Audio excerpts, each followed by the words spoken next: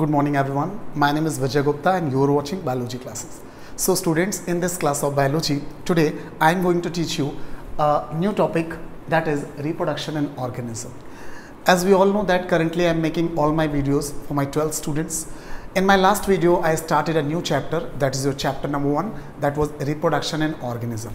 So in that lecture, I told you about the definition of reproduction, about the different modes of reproduction such as vegetative reproduction, asexual and sexual, and one important type of asexual reproduction, that was binary fission, multiple fission and plasmatomy.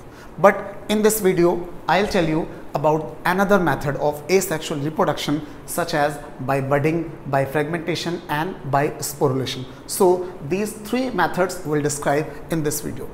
Now I would like to summarize the last video first as an introduction of this chapter, reproduction in organism. So first of all, I would like to tell you about the definition of reproduction. What the definition is?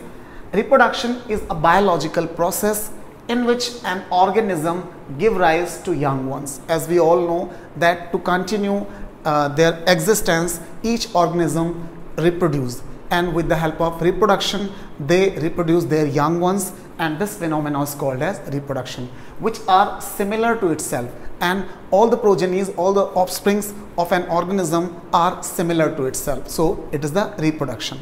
Now how many types of reproduction are there?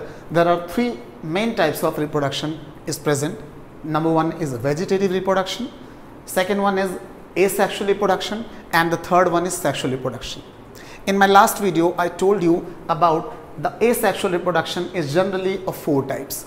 Number one, binary fission, that is fission, and fission can be categorized into three types. The first one is binary fission, second one is multiple fission, and the third one is plasmatomy. I described all these terms in my last video.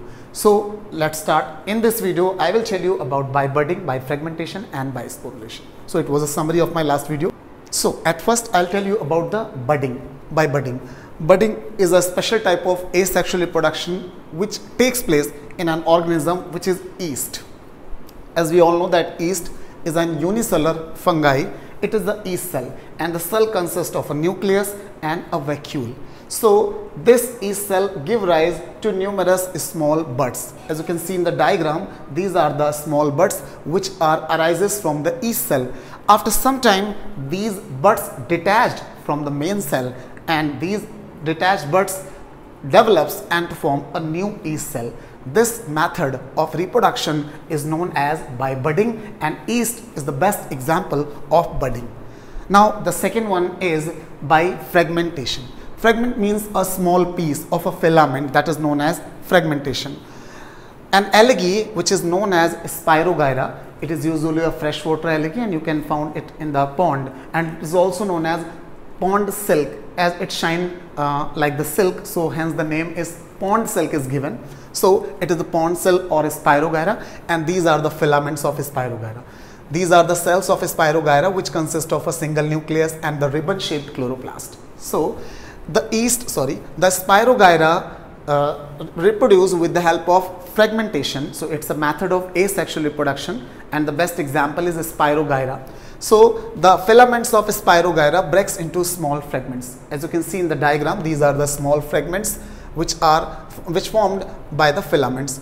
After some time, all the fragments which detach from the main body give rise to a new filament of Spirogyra. So here you can see the reproduction takes place with the help of small fragments. So the phenomenon is known as fragmentation. Okay, as you can see, Spirogyra, small fragments and a new filament of Spirogyra. So it was the fragmentation. Now the last one is sporulation. Sporulation means when the asexual reproduction takes place with the help of spores, then this type of reproduction is known as sporulation. Here I have taken an example of Ulothrix, which is also a freshwater algae, filamentous algae, and found at the bottom of the pond attached to a substratum. Suppose that it is a substratum or a base, and it is the filament of Ulothrix. It is the unbranched straight filaments. These are the cells of Ulothrix, one on another. It is the nucleus of the cell. So it is the Ulothrix, an algae.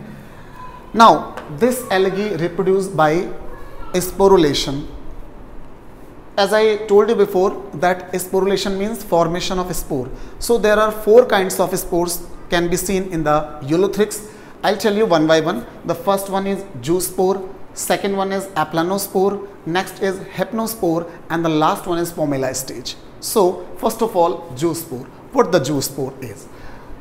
The cells of the Ulothrix contract, the cytoplasm of the cell contract, the nucleus divides into numerous segments.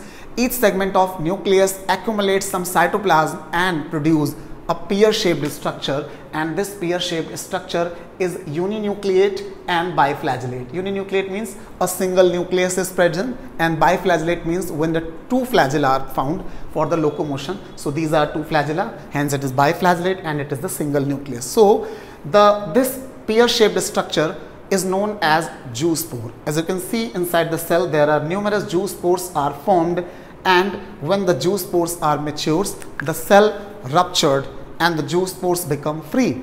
Now each free zoospore swims freely for some time on the surface of the water, and after that it settles down to a substratum. Suppose that it is a substratum and the zoospore is settled down by its head, and after some time it develops and to form a new filament of Ulothrix. This type of reproduction is known as asexual reproduction by zoospore or by the sporulation. So it was the first type of a spore. Now the second one is Aplanospore. What the Aplanospore is?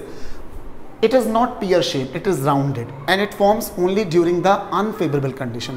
One thing I missed, these zoospores form during the favorable condition, while remaining 3 spores, Aplanospores, Hypnospores and pomela stage forms during the unfavorable conditions of this algae.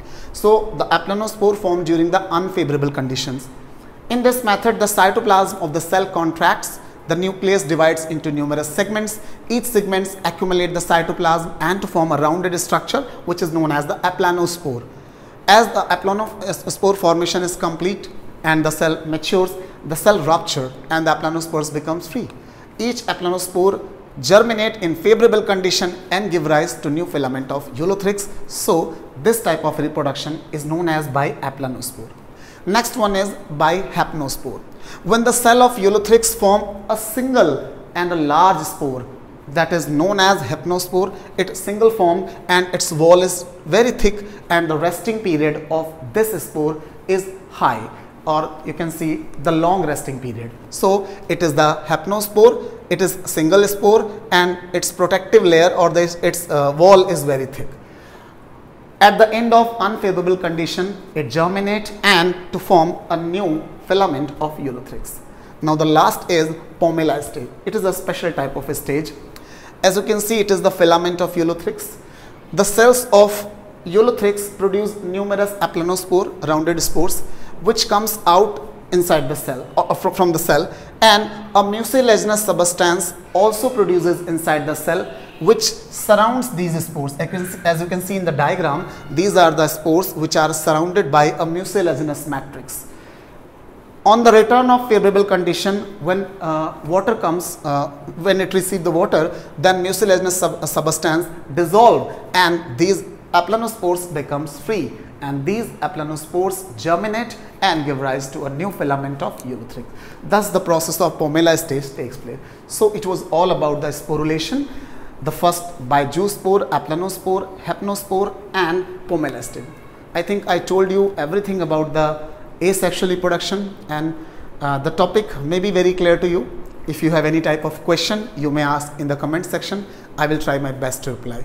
So in this video, it was all about asexual reproduction. In next video, I'll tell you about the vegetative reproduction. So thanks for watching. Have a good day.